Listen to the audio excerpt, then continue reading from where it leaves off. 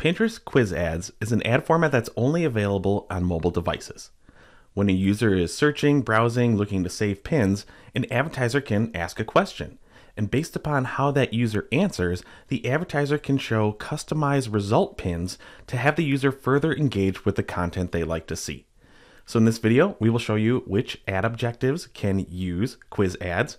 Then we'll show you the 3 main parts that you need to create in order to get them running. Now, in most channels, when we're talking about launching a new ad, creating a new campaign, we just go straight into the campaign builder. Pinterest is a little different, especially for these quiz ads. Because first, I would want to create the pins that are needed for the ads. To do that, click on the menu in your ad account overview, open it up, and we can start creating a pin. See the warning right here. We're creating an organic pin first, and then it can be turned into an ad. This is assuming that you're starting from scratch. It's quite possible that you already have the pins that you would like to use created, and you would be able to do that in the ad creation. But let's start creating a pin. Now, for the sake of this video, I'm not going to go over any image best practices or anything, because I have to use the Paid Media Pro's Pinterest channel, and we really only use it for videos. So we're going to have to use our imaginations and play along a little bit. So let's pretend Michelle and I have some sort of lifestyle brand. And if you know our personalities, extremely laughable. So I wouldn't put these pins in any of our other previous examples. I can create a new board. Okay, I'll create the new board, and then I can start building my first pin. The first pin that you need for a quiz ad to work is going to be a title pin. So first I'm just gonna drop in an image. I told you I wasn't really gonna follow specs, it's just something I can easily pull with some AI images. I'm gonna add a title for a pin, that'll do, and then I'm gonna add a description, whatever, something basic and plain here, and then you'll need to add a destination link. Yes, I know, doesn't make sense, but that's fine. Now, if you're wondering about a call to action, that'll be set up when we actually go and create the campaign. Right now, we're just focused on the pin. If I click on this plus button, I can continue to create more pins, which we need to do. That is because initially someone will see your title pin, what we have below. Then they'll see the question and answers, and then based upon their answers, there will be a results pin. So think of a multiple choice question, letting users select their answer. Well, depending on what they chose as their answer, you may want to recommend a different pin for each of the selections. I'm not going to force you to watch me create all these result pins. We're going to use some magic of editing and jump through each one. But it's all going to tie back into the title pin. I'm talking about ideas for hosting your kid's birthday at home. Here's an option for cakes. I'm going to create another pin. Here's another result pin for food options. Let's just do one more. One more corny description, this time about party decorations. Okay, so now we have these 4 pins. 1 is planning on being my title pin. The 3 are going to be my result pins. I could publish individually, or if I just click on one of these circles, that's a checkbox. I can just go down, highlight all of them, and then go up to publish. Understand, remember I created that party board? These are all going to be published organically first. We're good there. I'm heading back to my main dashboard, and now I'm going to start creating our quiz ads campaign. As of right now, we always want to select manual campaign, that we can get started, and Pinterest quiz ads are only available within 2 campaign objectives. The first one, which was already highlighted for me, is consideration. The other option would be brand awareness.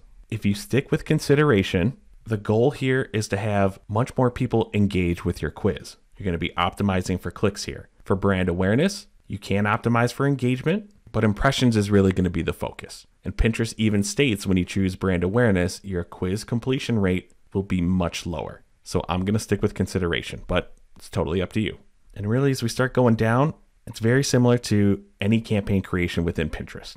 So we'll just select our budget. I'm going to choose fixed daily. There's a small ad schedule. I'm really going to try to fly through this as much as possible, but here I'm going to name my ad group. I'm going to choose my own targeting strategy. I'm going to find some interests. Let's choose some basic parenting ones. Okay, whatever. I just picked some parenting options with younger kids. It's just going to fit the pins. I can update the demographics, the ages, the language, devices. There's some placement options. Keep scrolling down. And then next we can select the pins for the ad. There are all my party pins. I'm going to select them all. Okay, I'm going to add these 4. And then if we scroll down, here's where it asks to choose the format. I know it probably seems weird, like, do I not have that feature yet? Nope, you have to select your pins first, add them to the campaign, then we'll choose the quiz ad format. Have your ad name. There we see the call to action that I mentioned earlier. It's available within the ad. Notice that they're all fixed. These are the options. Everything you see in the dropdown, you cannot create your own. So just choose your option, and then let's add a quiz. Okay, I have the name down, and now we see in the dropdown, you have the option to ask 2 questions, and for each question, you can either have 2 answers or 3 answers. I'll just stick with 2 and 2 to make it easy. Then you have to click on this questions and answers dropdown, and I'm going to see if I can open up both at the same time to show you. Nope, okay. Well, it's going to be the same, but it's set up a little weird. Let me show you by filling out the questions. Maybe that's one. I know it's worded funny. Just work with me here. Here's the second one. So look at both of these questions. Whatever someone answers for result A in either of these will select one pin. Whatever someone answers for result B for either of these will be sent to another pin. Let me finish this and then I'll show you what I mean. Okay, so for question 1 and question 2, see how it's kind of mixing the 2 questions together? Your result pins are based upon the answers, not the question. So for someone who doesn't care about the cost, they want to make everything, well, easy to make at home cakes. Give them ideas. They have the time. They want to put in the effort. I'll show them that option. If someone is more on a budget, wants to buy from home, maybe I could use the food, but in my description for this one, I said something along the lines of coming up with festive decorations that'll take less time to clean up than actually putting on the party. And then you can update the URLs, add 2 of 4. No, that's okay. Getting rid of the options there, but understand that we could add more. Scrolling back up, remember, this is my title pin. So I did not ignore that one. That one will still be here. These are my result pins. And then we can publish. Okay, and now the campaign is live. And then there's a few ways that you can look at results. Find this little pen pencil icon, and then you can scroll down to engagement. Towards the bottom of the engagement section, there's options for completed quiz, quiz completion rate, and of course you can add your other engagement metrics, pinned clicks, all that other stuff. So if I save it here, there's some quiz columns that you can add to review the results. You can also go to your ads tab, and then when you're looking at targeting breakdown, you can look at quiz result. And then just like how you can break down information in Google, Facebook, LinkedIn, it'll have a separate row based upon the questions and answers that you had within the quiz. So hopefully you can kind of see how quizzes can be used in multiple ways. Yes, of course, you're building awareness. You're hopefully driving more traffic to your pins. You're getting more engagement on your pins. You have relevant images and URLs associated with those pins that could drive traffic back to your website. Besides that, depending on the quiz results, you may also get very valuable feedback on what type of content your audience, or in this case, our target audience if it's brand new, likes to look at. So for my example, if I got much more people interested over the cake decorating versus the party decorations, then maybe I want to come up with much more content, many more images to test around cake decorating, cakes at birthday parties, whatever.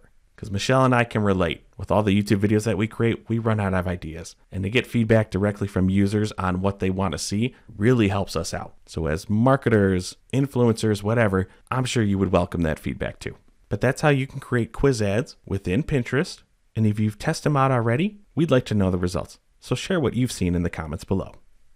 Thanks for watching our video. We really appreciate it. If you liked it, give us a thumbs up below. If you really liked it, maybe think about subscribing to the Paid Media Pros YouTube channel and you'll get alerted every time a new video drops. If you really liked it, you can help support the channel by checking out some of the t-shirts that we're wearing on our merch shelf, as well as looking at the Super Thanks button.